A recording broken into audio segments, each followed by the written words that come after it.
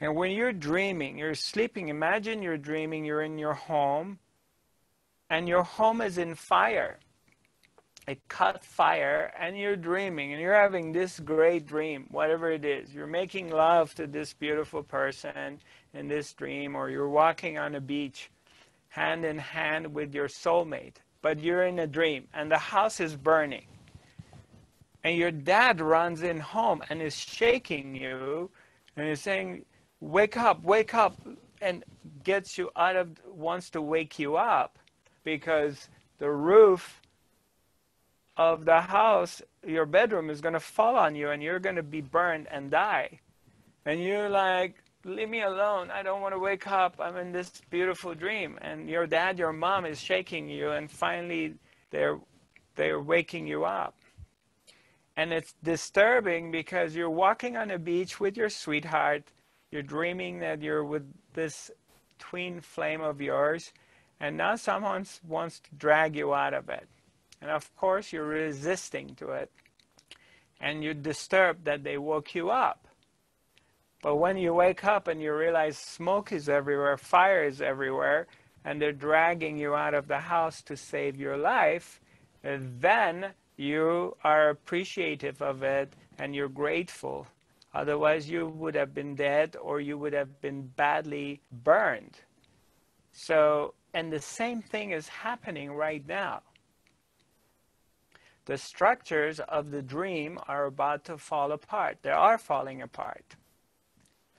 And any attempt to hanging on to it is a waste of time. So the best is to accelerate into this thing of, okay, all right, I want to wake up. You are waking up.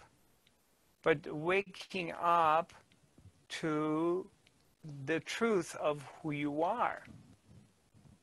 Not to what you were dreaming, not to what you were thinking you were, but to what you really are.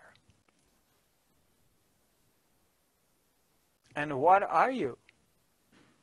What is the truth of who you are? Have you ever questioned that? Have you ever asked that question yourself? Because we're so deeply conditioned to be in this dream and sleep. And then when existence, or as Papaji, my Sat Guru, used to say, the merciful Guru appears in your dream through the grace of Her Majesty, Lord God, and wakes you up and fish you out of this nightmare and saves you to awaken to who you really are. And then you're freed. And the exact same thing is happening right now. Exactly same thing. It's really happening this time, big time, to this planet, to the inhabitants of this planet. That's what's happening. It's a wake-up call. It's a waking up. Waking up to the truth of who we are. That's what's going on. If you're in case wondering why it's happening. What's happening is directed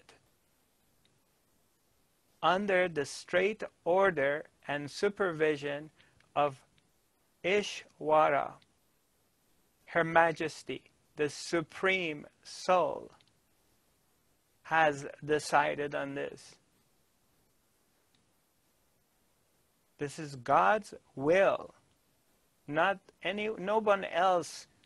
Everybody else is a peon in this story, whomever you want to think about and talk about. Everybody else is a peon. Forget about it. They're nothing. There's nobody. They're all employees. They're all servants of the boss. This is God's will. I don't want to sound religion or corny, okay? religious or corny or da da da da. No, I'm just being straightforward of what's going on right now. What is happening right now? No one has any power, any force to do anything unless the Supreme Soul allows it to be. If the Supreme does not allow it to be, it cannot happen. As simple as that. And this is what's happening. We were talking about the ascension to fifth dimension. We're talking about awakening, the new Aquarian era and the shift of the human consciousness. Yeah, but put this idea of the utopian planet Earth out of your mind. Because that's another implanted idea in your head that you're going to be living on a planet Earth that is all peaches and cream. And it's all brotherly love and blah, blah, blah, blah, blah. And everything goes your way and everything is according to these pictures that you have. Forget about that one. That's just a picture in your head. It's not about that type of shift. The one you're going to enter into, you cannot imagine it. It's an inner shift. The one you're thinking about is an outer shift. You're thinking about a utopian world that everything looks like these images or pictures you have seen. But it's still an other world. It's a world outside of yourself. That's not the real thing. That one's still an imagination.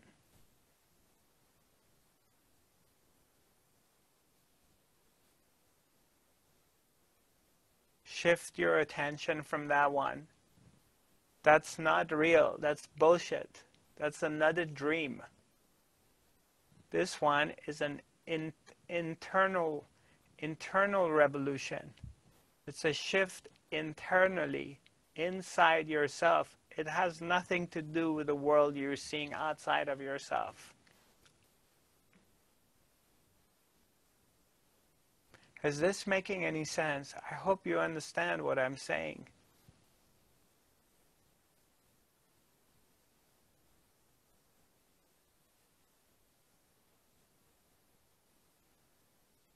I hope you grok this. I hope you get what I'm saying, or at least it clicks something. Any attempt to create an other world outside, including your thoughts, your emotions, and your body, of a utopian world is your waste of your time. It's not going to happen. And if it happens, it's going to be a short period of time, and then it's going to crumble again, because it's not real. That's not the world you want to invest your time and energy on. You have to go inside and look for that world which is within yourself.